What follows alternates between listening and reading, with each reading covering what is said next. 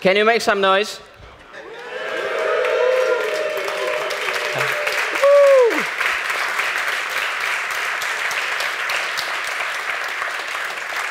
Oh, thank you, Blender Conference.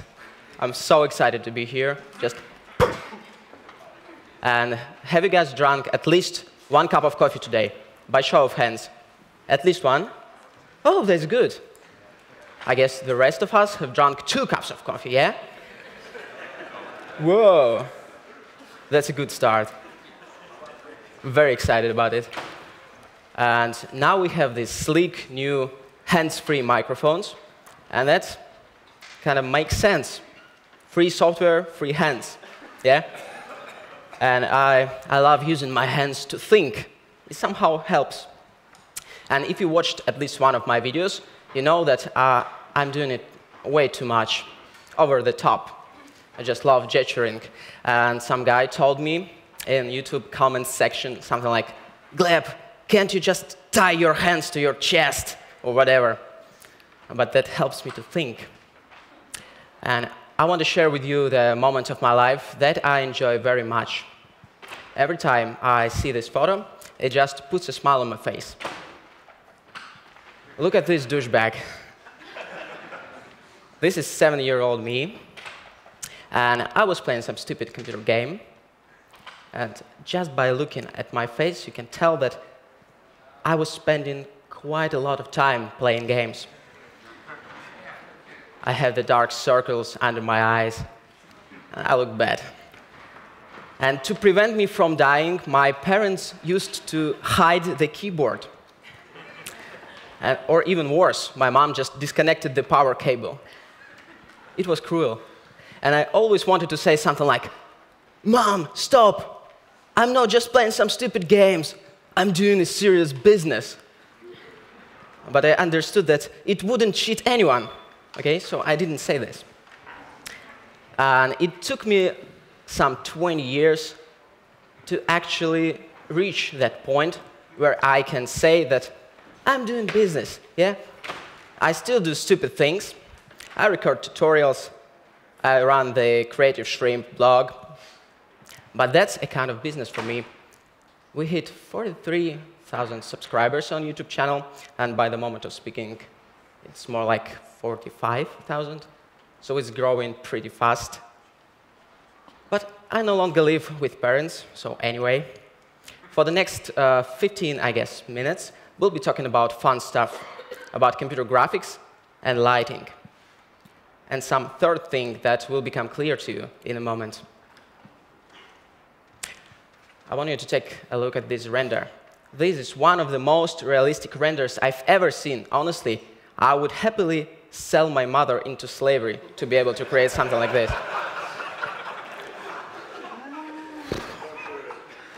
Yeah, that's how it works. So I want you to guess, what kind of render engine is it? Is it maybe Cycles? This is Blender Conference, after all. This must be Cycles, yeah? So this was rendered, technically speaking, in Johannes Westmark's brain, because this is not a 3D render, this is a painting by Johannes Westmark. And he didn't use sophisticated technology to calculate the light bounces and so on.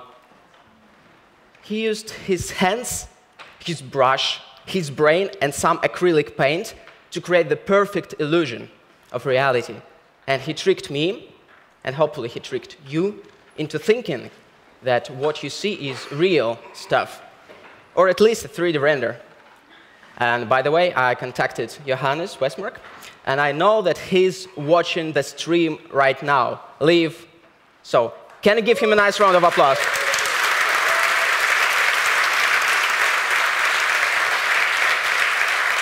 It's incredible.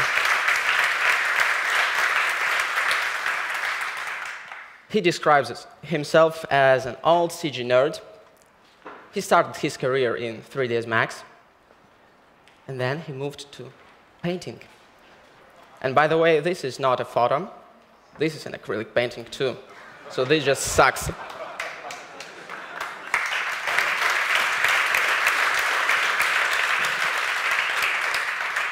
The good news is that in Blender, we have all the tools we need to create the realistic renders. Yay!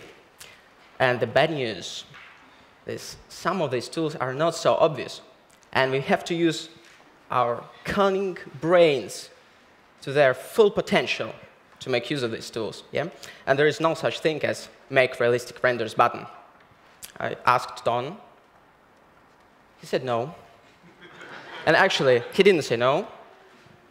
He replied with a joke. He said, "It's the same button as on camera's Make Great Photo. You pressed it many times." But I realized that that was a joke. We don't have any kind of Make Realistic Renders button, not even in the next version of Blender. And if you take realistic rendering for granted, bad things happen. Let me give you an example. Caustics. If you have a glass of water, I mean in real life, if you have a glass of water and you put the light source behind it, you see this beautiful envelope of refracted rays, which is obviously called caustics. And you may think, all right, I'll just launch Blender, I'll create a glass of water, put the light source behind it, and voila. But that's not what happens. What happens instead is this, which is a nice render, yeah, but no caustics whatsoever. And if you desperately want to create caustics, it just doesn't work this way. If you take realistic rendering for granted, bad things happen. You have to help Blender to give you realistic results. You often have to help Blender. You have to do what Johannes Westmark does. You have to trick viewers into thinking that what they see is real. In other words, you have to cheat. And to the right, this is Blender render plus some cheating. But you have to do it like the artists. And for the next 15 or 10 minutes, we'll be talking about how your art may improve if you cheat a little bit. Let's start with caustics. As I've said, no need to bang your head against the wall. You can just use the light texture, for example. You can take the photo of the caustics and just project it onto the geometry. It's much easier, yeah, than simulating the caustics effect in a physically correct terms. It's often much more punchy and much more realistic, I should say. And this effect is very versatile, of course. You can use it for many different purposes, for beautifying your zombies, for example. And even if the object is not refractive, you can still have caustics. So this just gives you a control over what you do. And light texture is a very cool way, very fast, cheap, and cool way to influence the throw pattern of a light source. So how you can add the complexity to your lighting? You can build additional geometry to block the light, to create some interesting patterns. Or you can influence the light throw pattern itself. So the idea I want to share with you is that to achieve very realistic results, you can cheat and do it like the artist. Point number 2, light maps. Sometimes we can use the old school techniques to kind of take our lighting to the next level. Baking light maps means storing lighting information in textures. And games in mid-90s like Quake abused this technique a lot because the computers were very slow, obviously. So the artists had to bake lighting information in textures because the computers were unable to run this in real time. Now the computers are a little bit faster, but we still can use this technique for artistic purposes. Yeah? And by the way, this is how it looks in Quake 3 when you remove textures and you're left only with the light map and some color information. So we can use this for artistic purposes. Imagine you have this kind of nature scene, mushrooms, one light source, usual stuff. So one way to approach it would be to create the array of light sources, some very complex rig, and then tweak the material. And that's all right. That's what we do often. But as I've said, sometimes it's just better to go the more artistic way and to approach it as an artist. Say you can bake the light map, and by the way, this is not the light map. In Blender, this is called the complete map.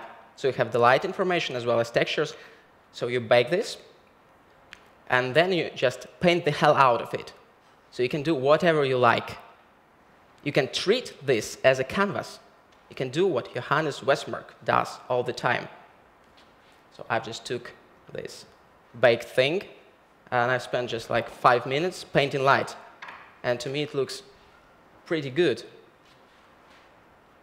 And, all right, go ahead.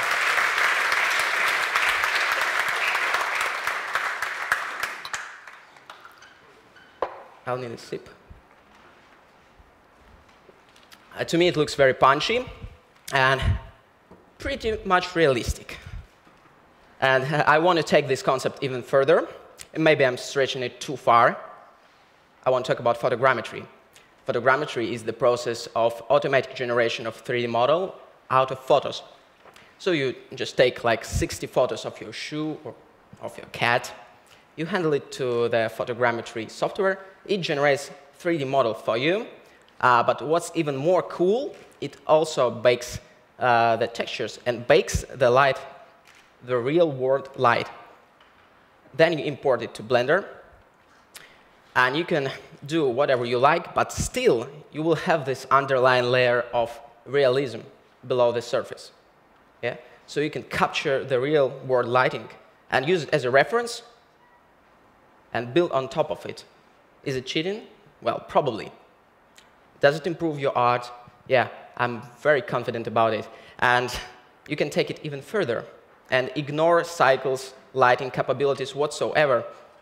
I built this Millennium Falcon model out of paper. Then I photoscanned it. And it looks so-so, but you'll get the message. You can just ignore cycles, lighting capabilities and use emission shader with captured real-world light. And number 4, reflections. And before you get bored, because this is what happens eventually, everybody gets bored. If you aren't satisfied with the reflection, what you can do is change the camera angle, try to find a different angle. You can rebuild the whole world around this object, or alternatively, you can just sample the reflection from a different scene. That's how we do it. It's absolutely, how should I say it? It's cheating at its purest, yeah? But 9 times out of 10, it gives you the result you want. So what you do, you take an HDRI, I mean a spherical panorama, and this one is made by Greg Zal. Thank you, Greg. Thank you.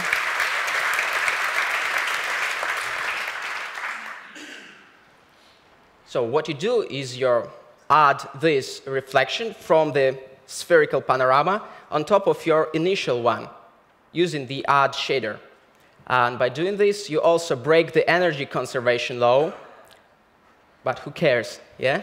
As long as it looks right, it is right. And before I went to conference, I wanted to say something smart on stage. And this is the right moment, I think. So physically correct doesn't equal realistic. But you know what? I realized that this is pretty smart, after all. Because you can cheat and get realistic results, or you can stay completely physically correct and just produce crap. It all depends, yeah? Number 5, the final one, before we go and get some coffee and exchange some jokes, as usual, volume light hack. Every 3D artist knows that volume rendering is a pain in the butt, because if you ever tried to make kind of a puff of smoke, something easy, you know that it's very, very hard. It can easily take like hours to simulate and like eternity to render. I tried to make it. This is not looking good. What you can do is just cheat. You can create a few planes, position it behind the object, and do what game development artists have been doing for ages. You just create a transparent material, add the smoke texture to it, and pretty much you're good to go. This takes just 5 minutes. And this is looking pretty convincing if you don't move the camera too much. The illusion works really well. And if you haven't tried it, go ahead and do it, because you will be amazed. This is simple things, but they look gorgeous. Oh, you haven't seen this? And during this moment of the talk, I probably should say something like, but there are many more lighting hacks, and you can find them on creativeshrimp.com, but it would sound like I'm advertising, yeah? And I will burn in hell for doing this. So I won't do this. Don't visit Creative Shrimp. There is nothing interesting here. And nothing at all. And we aren't working on the new, very exciting training about space, galaxies, nebulas, asteroids, black holes. I'm kidding. We are working on the new stuff.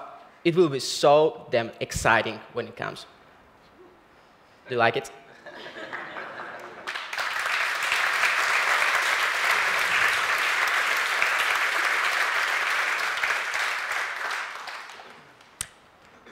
I claim that we need to have courage to admit that we cheat all the time, and we should do it even more often, but do it like the artists. That means to be smart, because when Pixar artists use 230 light sources in one shot to make it look believable, they are smart. That means to be resourceful. When Johannes Westmark uses nothing more than his hands, his brush, his brain, and some acrylic paint to create a complete illusion of reality, he is resourceful. And that means to be brave. Because once you step onto this path, people will get violent at you. They will like to punch you in the face and beat the crap out of you for doing that. But that's totally worth it. And I think that cheating is what makes me the better artist. I hope so. Because I'm always ready to cheat and keep a straight face. That means I'm always ready to find the unexpected solution to the problem. You do the same thing and be prepared to be amazed. And by the way, I always had the replacement keyboard, just in case. Thank you so much. Go grab some coffee.